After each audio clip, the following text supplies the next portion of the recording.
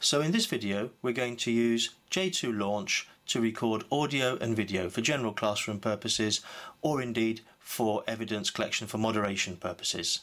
Now we're going to use the J2 Launch app here, and we're going to use the app rather than the version of j2e which is simply available through Hub on the web, because it principally allows us to record longer sequences of audio and video. So if you haven't got the J2 Launch app, go to the App Store, download it, and then just make sure in your settings that it's set up to have access to your camera roll. So go to Settings, scroll down, find J2 Launch, and then just make sure that these are all checked: photos, microphone and camera. Okay, so now we're going to start J2 Launch. Click on the J2 Launch button, and we're not going to worry about trying to log in using the fields at the top. We're just going to go straight to the Hub icon here, click on that, and that'll take us to the Hub homepage. We're going to log in the usual way. Log in, and then you'll need your Hub username and password. And I'm going to just pick the private computer option to log on, so that if we're uploading for a longer period of time we don't get logged out. And here we are. Now the Hub ecosystem is along the top here, and I'm going to pick on J2e because that's the application I want to use. What you'll notice is that now we've used the app to log in, we have these extra icons along the top. We have a folders icon which allows us to access the camera roll. If you've recorded already using the camera roll, that's where you'll find the recordings. We can take pictures directly, record audio, take video as well. Now I'm just going to show you where everything's going to be recorded to and saved. It's really simple. Click on the My Files icon button here,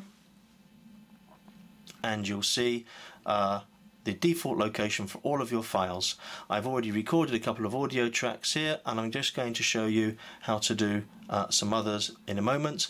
On the left side here we've got, in addition to My Files, Pupils files. So the pupils in your class will have their own My Files areas, and those will all come up here. So if I go down to here, I've got a class here. Let's find a class here, test class. And you'll see these are individual pupils and their files. If they've recorded this directly themselves, that's where you'll find the files. I'm going to go back to My Files here. Okay, so let's record an audio file. Really simple. At the top, the microphone button. Click on the microphone button and that'll open the microphone tool. There's no countdown here. If I click on record, it'll start recording immediately, so let's do that. So testing 1 2 3, the cat sat on the mat. Click on stop to stop the recording. I can play it back if I really want to, and then when I'm happy with that I can simply add it to My Files and upload it by clicking the plus button. It uploads that now, so the recording has now been uploaded and it's appeared just here in my Files area. I want to change the name of that to be something more meaningful, so I'm going to click on the information button and click on rename,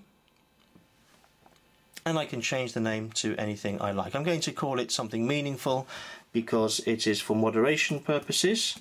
So I'm going to put the subject in, and I'm going to put the level in. Let's say it's level 3, and I'm going to call it 3.3 because it's the third piece of evidence I've got for that particular level. You don't have to worry about the MP4 extension on the end, by the way. The system takes care of that. So I've just called it English level 3.3, there's 3.2, there's 3.1. Now incidentally, whilst we're here, if I click on the information drop down again, you will see there's a share option. At the moment this file is in my own My Files area. It's not available to anybody else. If I want to make it available either for a blog or to be accessible for moderation purposes, I need to share this file, and that's what I'm going to show you how to do now. So I'm going to click on share, and you can see at the bottom here this is the actual internet link for that file, but nobody can get to it, as I've said, because it's private. So I've got two options here. If it's anonymized, and there's no security or information risk associated with this file, which is mostly the case, you can simply publish it. That makes it available to anybody with that link. If, however, it's not anonymized, but I still want it to become available, I can attach a password to it, so I can make it available with a password. And if somebody clicks on that link, they'll be asked to put in a password to reach that file. Then you can put in the password of your choice here, and obviously you'll need to provide that information to the person that you want to have access. I'm simply going to publish it. Okay, and that's the link that I would need to publish it with, but I will come back to that later on. You can see it's publicly available because there's this little globe on the top corner here. So that's it. I've recorded my file, I've made it publicly available, and I know how to get to the link so that I can share that with others later on.